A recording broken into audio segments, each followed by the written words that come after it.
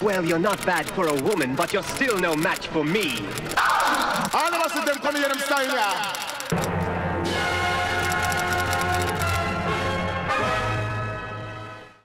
As Ireland faces full European integration and generations of austerity to come, the Irish Daily Bull asked people around the world their thoughts on the continuing catastrophe that has haunted the former sovereign nation since 2008.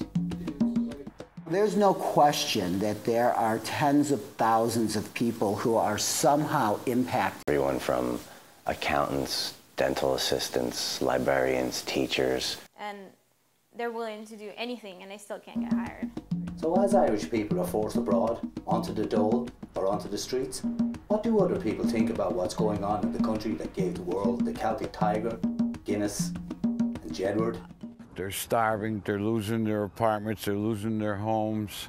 It's just not right. I think more and more people are becoming aware that they need to prepare due to the economic conditions. Too often the government promises people things and then gives with the one hand and takes with the other hand.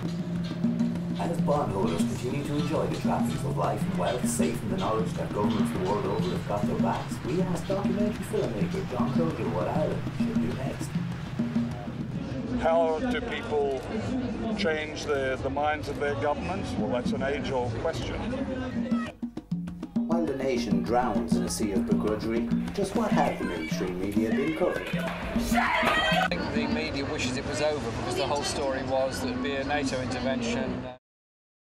And what about homelessness, unemployment, poverty, addiction?